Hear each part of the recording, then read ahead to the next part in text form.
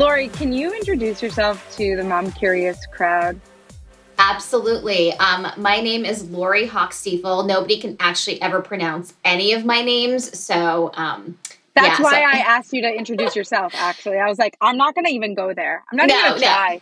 No, it's like, it's literally, it gets butchered like every single time. Like when I get called at the doctor's office, I'm like waiting around for 10 minutes until I realize, oh, wait, that's actually me. So I'm Lori. I work for the head office of PJ Library. I am what we call an engagement officer, and I get to work with some really cool communities and talk about books and talk about engagement and how to connect people to each other. It's really a dream job, to be honest. What do you mean? How is this your dream job? I mean, it's great. I get a chance to meet people all over the country, actually all over US and Canada and beyond. And we get to talk about ways to connect people to each other, to help people create their own villages. PJ and PJ's like kind of that starting point. So it's pretty amazing to be doing this kind of work.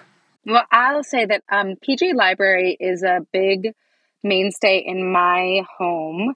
Nice. My kids really love the books. Like, they love the books. And correct me if I'm wrong, but so we signed up for PJ Library with my son, who's 5.5, when he was just a baby. And we've been getting free books. It's not once a month, is it? It's once. It is. Oh my God. Yeah. Wow. Yeah, it's like amazing. It's amazing. Yeah, it's totally amazing. So you can get books starting now at newborn. So can I tell you, I've had friends literally text me from the hospital. Like, I wish I was kidding. How do I sign up? Like, let me sign up ASAP. Newborns through 8 years old, and kids get a free book every single month. And actually in December, we send out really fun gifts in addition to that. So you might have seen on social really cool aprons. Yep. We've sent all sorts of really cool things over the years. And then after PJ Library, we actually have something that your kids will hopefully enjoy eventually. My 2 older ones are enjoying. It's called PJ Our Way. So like starting at 8.5, they can choose their own books every single month. Choose an amazing chapter book. Nice. Except in our house, like, we have to coordinate because my 2 older ones, they have to coordinate like who's getting what, so that way we're not getting doubles. They're not choosing the same. So book. Interestingly, I was just going to say that, like, so now that my 3-year-old is signed up also, I'm really seeing that you're thinking this through, because my daughter gets a different book than my son gets based on their ages. And actually, I'm noticing that we don't have many. We have some doubles, but not many, even though, at 3, my son was getting books from you guys every month for free. And I just want to say, like, you don't have to be Jewish to sign up for this. Like, they are Jewish themed, but they're gorgeous books. I mean, they're just like so well done and inclusive. It's like really, sometimes it moves me to tears. I mean, they're beautiful, and it's generous, and I don't know how you do it. I'd love for you to tell me how and the why, because whenever I share the, I'll share like videos of my kids reading. One of their favorite books is Mo and Mo. But partially because one of the store that, this like chance encounter takes place at is right down the block from us, and there's a Muslim. That's so fun. Yeah, there's a Muslim kid and a Jewish kid, and they get together and they sort of run away, and their moms are looking for them. Anyway, they love this book, and I share it online, and people are always hitting me up being like, I love PJ Library. So I love hearing that. That never gets old for me. The books, the books are amazing. We want to know how, and we want to know why. So if you can walk us through that would be awesome. Totally. So PJ Library, we provide free, age-appropriate, highly curated books for families raising Jewish children. So any grown-up can go on and sign up their kids to receive books. It's really easy. They're free. They come right to the home. Actually, my youngest, who's 7, she got her book yesterday, and like, it never gets old. Like, she sees her name on the envelope. She rips it to pieces, of course, the envelope. There's paper confetti everywhere. And she gets an amazing book. every single month. And as a mom, like what I really appreciate it is I don't have to think hard about bringing quality Jewish content books into my house. Like when I was a kid, which feels like a bazillion years ago, like these books were not available. There wasn't these great stories, and that's kind of part of our origin story. Our founder, Harold Grinspoon, who is amazing. He's 93. He's got more energy than anyone else you've ever met in your life. He was really inspired by Dolly Parton's Imagination Library. He heard the story one day on NPR, and he's like, what would that look like if we created something for families raising Jewish children? And that's how the idea was born. And I mean, it's truly incredible. We actually just celebrated a huge milestone in August. So we've been around for 15 years. We celebrated our 50 millionth book that we sent out. Wow. Like, could you imagine that? It's just beyond. It's really amazing. And we are in, how many countries are we in right now? We are in 36 countries around the world. We are in 7 languages. More than 675,000 books are sent out each month to families. And it's this amazing connection. Like, you know, so I'm originally from Montreal, and my sister's kids are, my sister's kids are the same age as my kids. And when they were younger, they were getting the same books as my kids. And that just felt really special because, you know, we don't get a chance to see each other all that often, but they have this connection. They have this shared language and these shared stories. And I think that's magical, honestly. Yeah. I think there's something really Jewish about literacy. You know, I think like we've had this book, it's called the Torah, for thousands and thousands of years. Literacy in general, you know, it was a huge milestone in like the bar mitzvah age. Of course, now there are girls that get bat mitzvahed, but reading that book was a huge part of child rearing.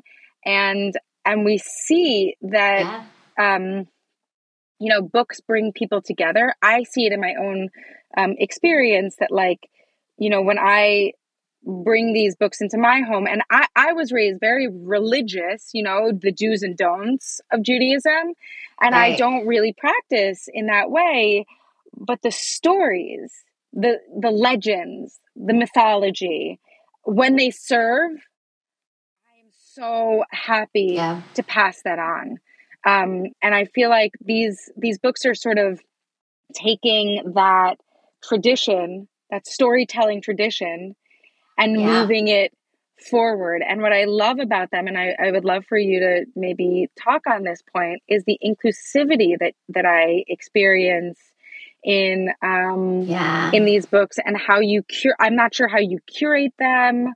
And if you could actually, when I say how, I really am saying like, who's working behind the scenes?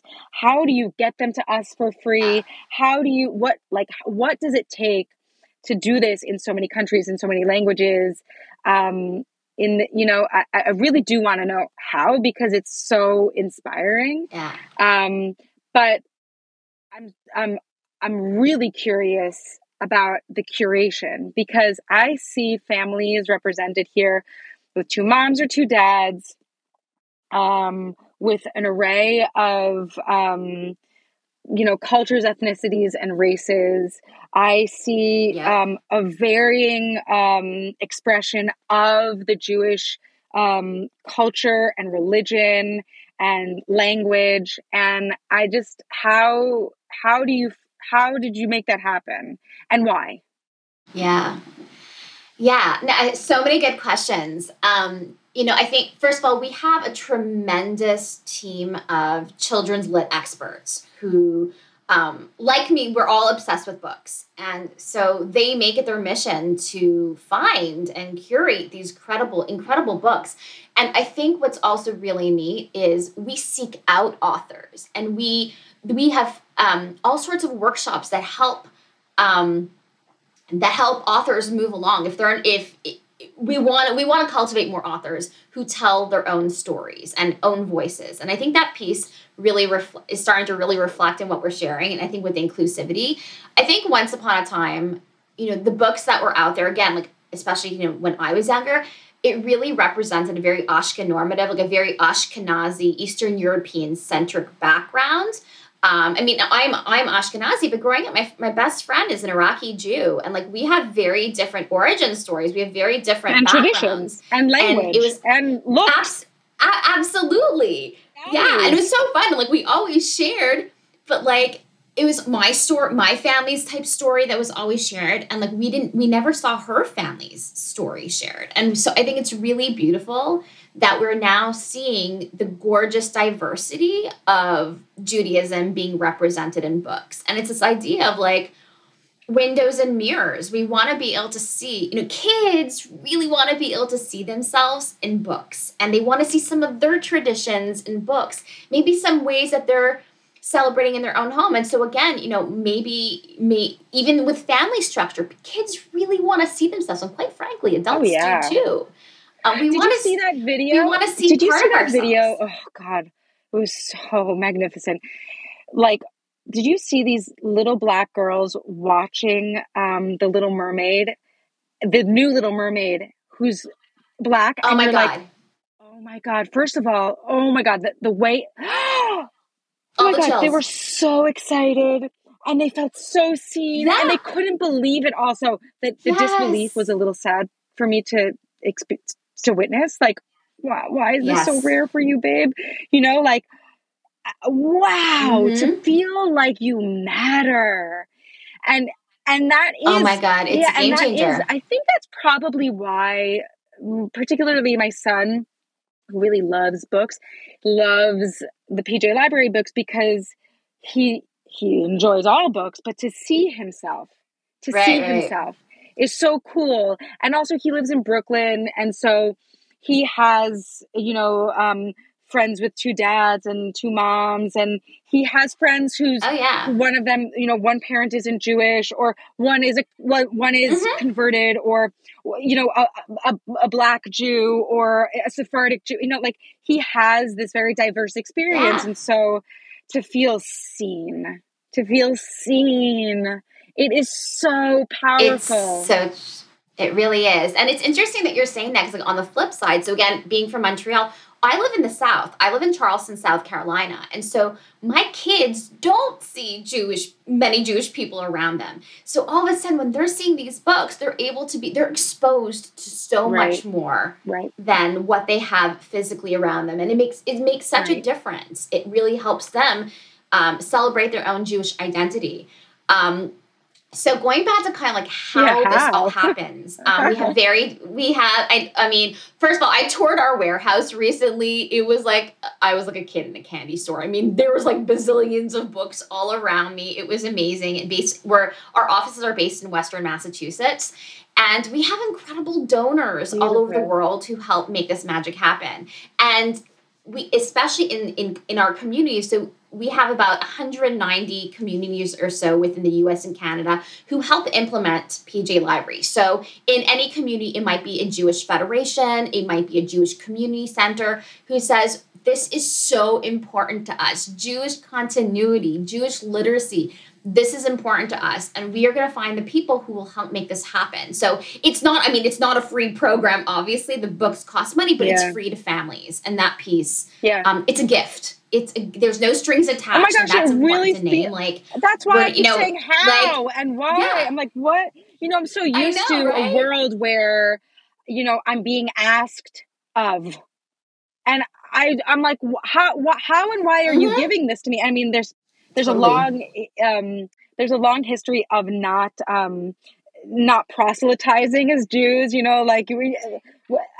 Kira, which is something that which is like outreach, like bringing people closer. But there's no missionary work for Jews. But I think it is sort of a sort of fantastic experience where I'm like, wait, you're giving me something, and I'm not giving you anything. I mean, I happen to be talking to you on this podcast, but only because I'm experiencing that when I share these books and I share my children's joy of books, that my whole community, with a huge uproar says like, oh, we love PJ Library. We want to understand more about them. We want to understand how it works. And as I keep saying, why. And it really is like mind-boggling in a world where we're always being asked of that you ask nothing of us. I know.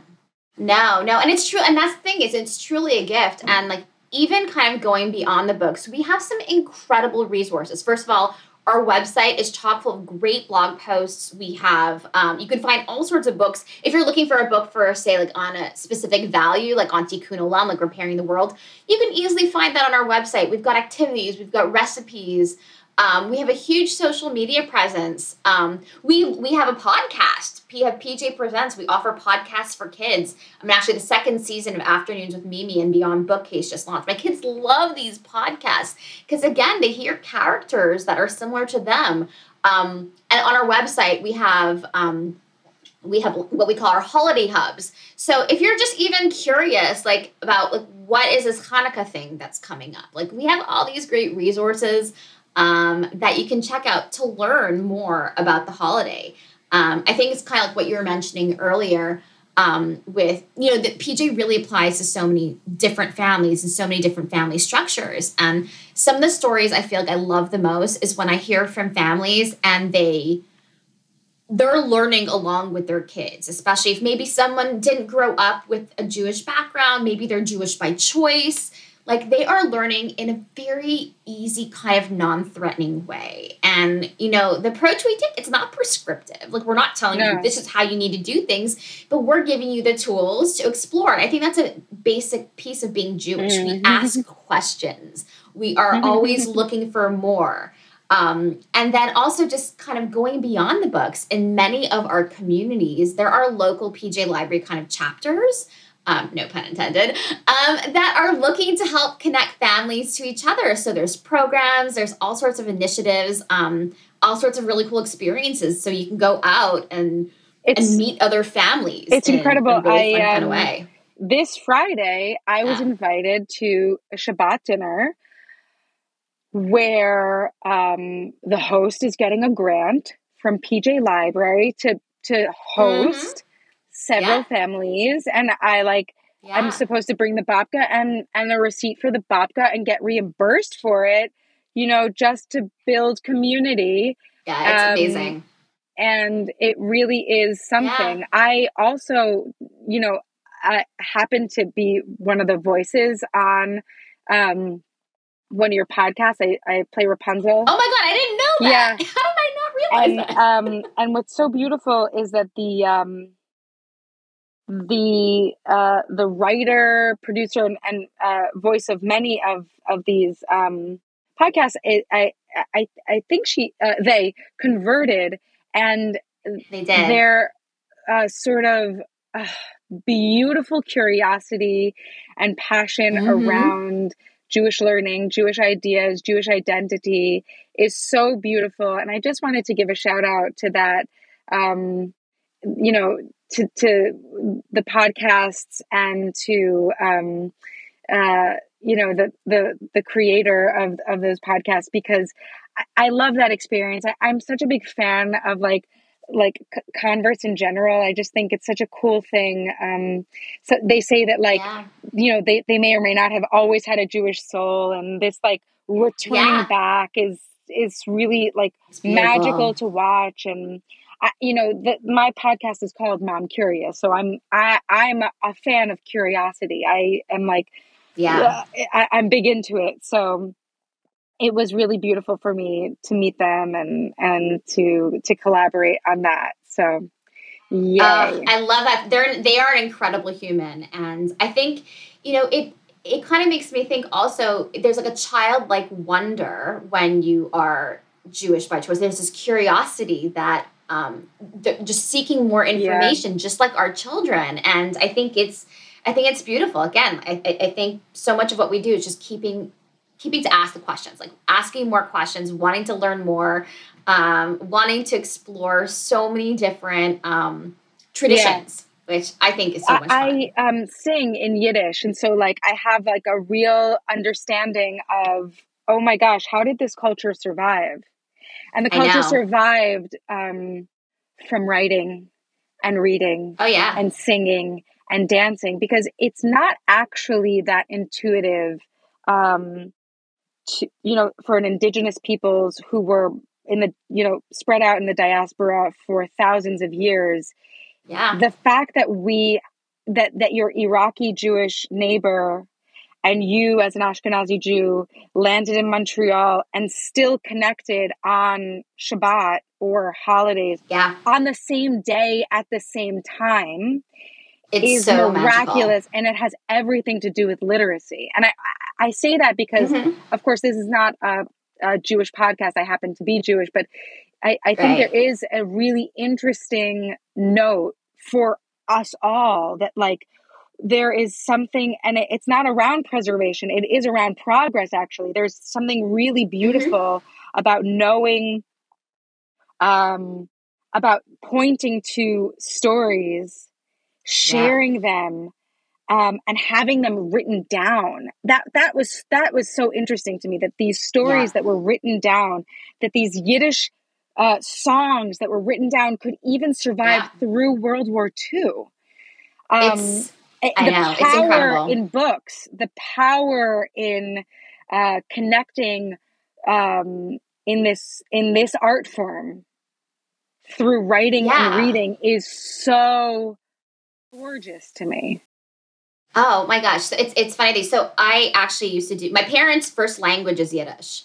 So I grew up hearing Yiddish in the home. I used to do Yiddish theater in Montreal. Yes, And yes. Actually, we so have it's that like, connection. Bryna Wasserman. yeah, she was my director way back in the day. Me too. And We got a it drama was, desk nomination because of her. She directed us in. She directed me off Broadway in a play called The Golden Land, and it was I very was in successful. Golden Land in Montreal. Oh, that's amazing! I Oh played my gosh, Sadie. we have so much to talk about. That is so fun. But yeah, it's again what I love, like just thinking about like these classic stories and then these reimagining of stories. I'm actually picked up one of our new books. It's called Hannuka at Monica. It's PJ Library. We have our own publishing house too.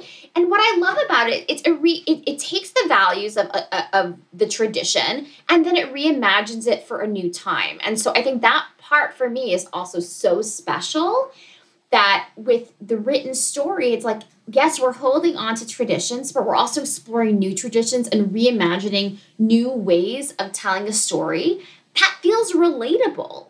Because, not all of us were in the shtetl. Not all of us were, dancing around to klezmer music at all times, which I happen to love. But how do we take those stories and tell them in a really fresh way that our kids will love? And it's truly incredible. I mean, I get excited when I see the new lineup every month of all the books that we have, and just again all the resources. It's incredible. It's really impressive. I often talk to people about Jewish representation in Hollywood and in film, TV, and theater. And it's not that we're not represented, but how are we represented? And I'm just, I'm Yes. really reminded that, like, in most of the world, outside of Israel, Jews don't live in a Jewish country. And so No. what our children watch on television is a sort of mainstream culture where they are not represented, essentially. Yeah. Yeah.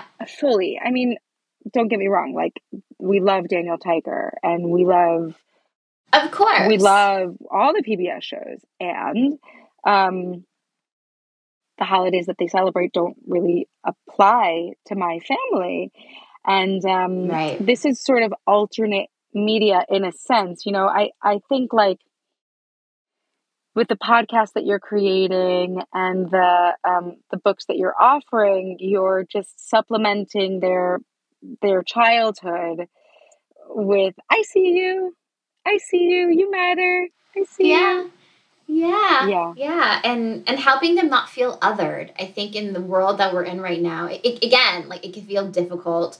Again, living in the South, we really feel that, and I feel like, especially for our families who live in areas where there isn't a Jewish community center, these books are more important. Actually, something that's super cool. So I mentioned earlier that we have 190 communities across the U.S. and Canada. But our funders also said, hey, what about those families who live in other places where there isn't like a Jewish center, where there aren't funders? Like, we need to still get these families books. And in the U.S., what we call the all access community or national community. And so right now we have over 18,000 subscribers who live in pockets all around the U.S. who aren't necessarily close to anything Jewish. And we said, it is so, like, you matter. We want you to be part of this. We want you to be part of our family. So our funders said, we are making sure that these families are getting books, and and we're finding ways to connect them to each other. Oh, through these initiatives, like these Shabbat dinners? Through Shabbat dinners, we had a high holiday card exchange where families all across North America exchanged high holiday cards. Wow. They were matched up with other families. And could you imagine living in a place where there's not a single other Jew and they're connected to somebody else? I mean, I have to tell you, the amount of time I spend crying when I read these notes from people of just immense gratitude for being connected to someone else, for reading a story, again, that resonates with them. It's, yeah. I feel like I have to live in waterproof. I live in New York City, and so I think, and I also was raised in a very tight-knit Jewish community, so it wasn't until I was 18 and at NYU, which is also, in the middle of New York City, and has a pretty strong Jewish population. But it wasn't until then that I really recognized, oh wow, like I'm a real minority. I never really had that experience, and it can feel a little distorted. I know even for non-Jewish people who live in New York, there's this. I was out to dinner with friends. Actually, all three of them have been on this podcast, and they're all none of them are Jewish, and they're all fabulous. And they were just like kind of joking that everyone's Jewish in New York City, and the truth is that's not true. We're a minority here as well, but there's a large presence, and it can feel like, at least from where I'm sitting, that like that we're not a minority, or that like what's the big deal, and just to be reminded that like Jewish people make up 0.2% of the population in the world. And so we're tiny. So tiny but mighty. And I think that sometimes that gets lost in the shuffle when it comes to the conversation around Jews, because there are people in different countries around the world, certainly, and even in the United States, that don't have strong Jewish communities, or if they're small, they're strong, they're small, and they do need this supplemental support. I see you, and I hear you, and I love you, and I support you. It makes all a difference, and I think especially with the rise in anti-Semitism these days, I think it's more important than ever to really lean into our Jewish identity and be proud of who we are. And I think the books help really instill that pride. It reminds us that there are others out there. There's such beautiful stories to share. And it's I think they're a game changer. It's really hard, actually, to wrap my head around the rise of anti-Semitism in a conversation around our children. It's really challenging. And, as I mentioned earlier, we do have some really great resources that can help start these conversations. But they're conversations I never wanted to have at such a young age with my kids. But, they're in a world, they're seeing things on TV, they're seeing things all over the place. And when my little one asked me, Mommy, why don't people like Jews? Like, it's heartbreaking. it's Yeah. heartbreaking to have this conversation with them. And honestly, sometimes I don't know if I get it right. I certainly try my best. Like my husband and I, we do our best to have these conversations and keep it as open as possible. And we just choose to focus as much as possible on being proud of being Jewish, like celebrating Shabbat. Like, everyone does things their own way, but like, we come together every week. We have our challah, we have our dinner, we spend our time together, and we talk about what's meaningful to us. And so we try to focus on that, but there's such difficult conversations. And the questions they're asking, I feel, are getting harder and harder for me to answer. Well, you have children who are a little bit older than mine. Your youngest is 7. My oldest is 5.5. And maybe you can, and not to put you on the spot, but maybe you can give us a heads up on what those conversations might look like. Yeah. So I have my little one. She's going to be 8 next month. I have a 10-and-a-half-year-old and a kiddo who's going to be bar mitzvahed actually in January. And thank you. The questions go all across the board. Honestly, the other day we were having conversation about active shooter drills and why that happens, and especially in the Jewish day school, like why they need to do this, and it brings up the conversation of anti-Semitism. And honestly, sometimes, depending on the situation, I don't always know what to say, but I do go back to the PJ books. I talk about values. I talk about the values that are important in our family and how not everyone shares the same values in the world that we do. And I try to shed a positive light, but I don't shy away from it. I don't believe in shying away from these hard conversations, because I'd rather them hear it from us. I'd rather us have these conversations than kind of out in the field and them not being prepared. And because it's going to come up at some point with their friends. It is going to come up. I don't have a good answer, truthfully, of how we tackle it. It changes every single time based on what's happening in the news. But we just try to be honest about it. We try to answer all of their questions as honestly as possible without trying to be too biased. But it's hard. They're really, really hard conversations to have. And I don't think there's one right way. So, Also, knowing your own children and their threshold for hard conversations totally. and your own self is really important. Absolutely. But they hear the news. I don't know.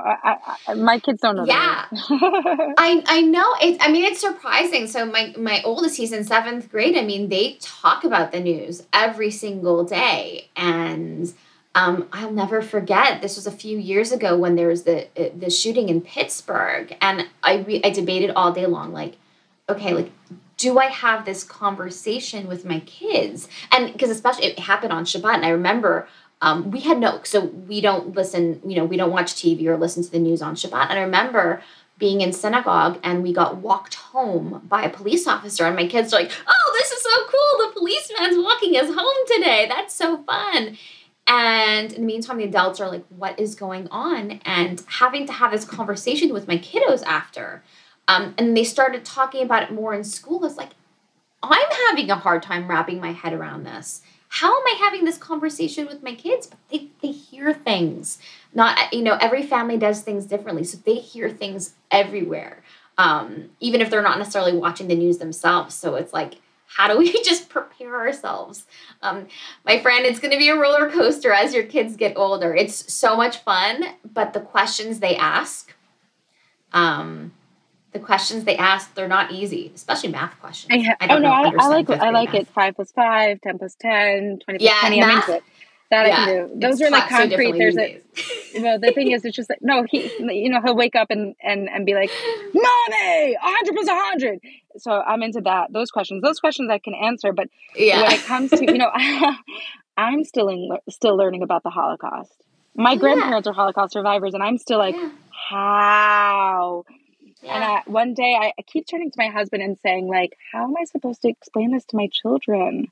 There was like a swastika on the subway the other day. And so awful. a costume designer who I've worked with before posted it on Instagram, and I know that her grandparents are survivors also, and Yeah. I was just like, what do I do if I see? I mean, right now, if I saw it on the subway and my kids were sitting in front of it, I wouldn't say a thing. Right. But one day they're going to know what that is. And it's not going Yeah. to be like the Indian power symbol. It means something else in Right. America. And my Exactly. It's family history is fraught with Jew hate and the violence that we have somehow narrowly escaped. yeah. Even in Montreal, there was a huge. Maybe you can speak to your own family history, since hi listener, you've heard it all. You've heard it all from me. But in Montreal, from my understanding, there was a huge exodus from the English-speaking Jewish community there, because Yeah. there was also an enormous amount of anti-Semitism Mm-hmm. going on. What was it, the 80s? 80s, 90s. I so clearly remember a referendum we had. I want to say it was 1993. We had a referendum to see if we were going to separate from Canada, and there was this French nationalist movement, and that's, I think, when a huge number of families moved from Montreal, especially to Toronto. And to It's New York. I know a bunch And of New families York, yeah. moved I here. mean, it was really, really all over the place. And I remember having, I was young at the time, but I remember having these conversations with my parents, like, why aren't we moving? Like, so many people I know are moving. And my father's like, well, he's like, I have my business here and your grandparents are here. We can't pick them up and just start all over. It's really hard. We've done that before. They started all over when they came from Europe. Yeah. It's a really hard thing. And, yeah, I remember being in university. I went to Concordia University, and the rampant anti-Semitism that was there. Wow. I'll never forget. A prime minister, an Israeli prime minister, came to speak at the university, and there was tear gas. We were locked in the room for our safety, and I was like 19 years old at the time, just trying to wrap my head around, like, I'm like, how is this even happening? Like, I know. it was just I don't know, it's actually. I don't know. no there's and especially when you're in the middle of it feels shocking. Well, It feels really shocking. the reason why I mentioned and sort of called forth your own personal history is that I didn't grow up that way. In New York, in a small, tight-knit Jewish community, Yeah. and I see this a lot, and maybe I'm optimistic, or maybe I'm ignorant, or whatever it is, but like, I'll sit here and talk to amazing activists in the abortion and pro-choice Yeah. space, and I'll be like, I didn't see this coming. And I know I'm saying this now around anti-Semitism, but so pardon my naivete. It's No, part no. of it's part of what is the truth about me. But I don't always know how to speak to my children about this, because I just never really had to deal with it until May 2021. And even then, it Yeah. was online bullying that I was, not to gaslight myself, online bullying was truly, truly Yeah. petrifying. But I never had to be locked in a room because of tear gas, Yeah. and I never had that experience. But So I yeah, it's so I grew up, I grew up in a Jewish bubble. Like, I went to Jewish day school, I went to Jewish camp, I did Jewish youth group, I did all those things, and it really, honestly, and I was truly in a bubble. And it wasn't until I got to university until my eyes were open and I saw the world around me. And I wasn't prepared. I'll never forget, I remember going abroad. I went backpacking with my best friend. We were in Scandinavia. The Iraqi Jewish best friend. And so it love was her. interesting. Oh my God, she's the best. So she speaks Arabic. And I remember being on a metro subway. I think we were in Stockholm. And she's like, we need to get off right now. I was like, what are you talking about? Like, we're not there. She's like, we need to get off the subway right now. I was like, okay, fine. Just going with the flow. we got off. I was like, what happened? She's like, Lori, she's like, those two guys were there.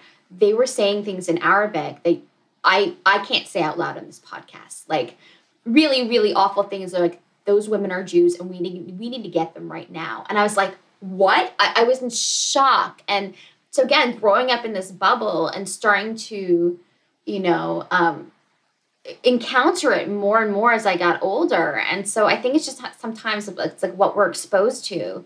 And I just feel like, and there wasn't, internet wasn't huge back when I was a kid. I mean, we didn't have access to all this information that people have now. And that's why I just think it's more important than ever that we support each other and we talk about things freely and that we have this sense of Jewish pride, being proud of who we are. And just really, really rough. Yeah, it's rough. It's rough. You know what else is rough is that like there's that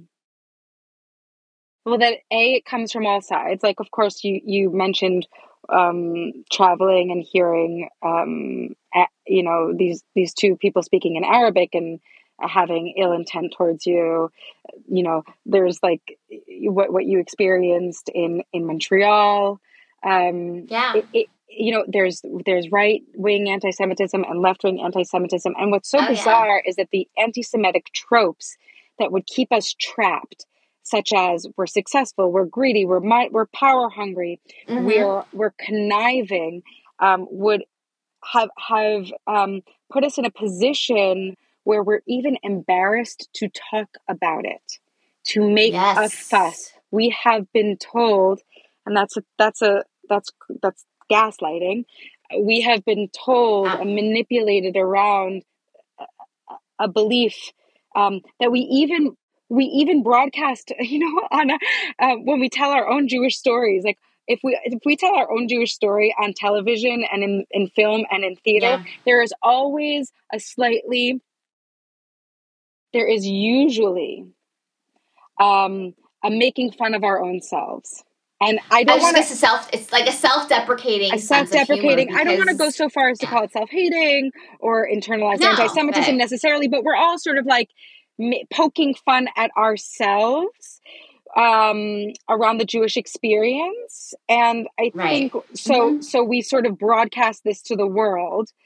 And when we say mother to mother, Lori to Daniella, I'm stumped and uncomfortable. There is also a part of me that thinks, oh, wow, like, do we have the right to say this? And the answer is yeah. Yeah, of we course. do. We totally do. I would say this to any mother. Of course, you have a right to come together, band together. There's nothing wrong with vulnerability, and that's what we're really showing, the vulnerability of the truth of being Jewish and the truth of anti-Jewish racism. That is still an issue, and more so today. Yeah. It really is mind-boggling that there is a self-consciousness around even expressing it when it comes to being a North American Jew. I don't know how it is in Europe. I know that there was a huge exodus from France, but for North American Jews, there is a feeling of like, I don't want to mention it, but this doesn't feel right. Yeah, it doesn't feel right to have active shooter drills in our Jewish day schools. Yeah, it doesn't feel right. And we can say that point blank. Right. But I don't know what this we've internalized the lies. We've internalized the lies somehow. I unfortunately, in order to fit in, maybe, or to just get by. Yeah, and sometimes I think it's a matter of self-preservation. I think how do we keep ourselves safe in some kind of way, and we're able to do that by being self-deprecating. But is that really helpful? Yeah, but is it helpful sometimes? Possibly not. But no, it's part of why I really enjoy the programming that you're delivering, which is for children specifically. But I really think of it in terms of like Wow, we really don't have that representation on PBS, and maybe understandably so. We're a very small population. I understand. Right, but Um, it's yeah. Although Rugrats they were Jewish, Yeah. which was so Oh cool. yeah. That was so cool. Oh yeah, and Um, my kids get really excited when there is like some kind of Jewish cameo in any kind of show. But what you were saying, yeah, but Blue's Clues had a yeah, cameo. Blue's Clues. Blue's Clues had a I cameo. think so. No, was it so? No, Elena of Avalon. It was a Disney show. Oh, Yeah, great. there was something there.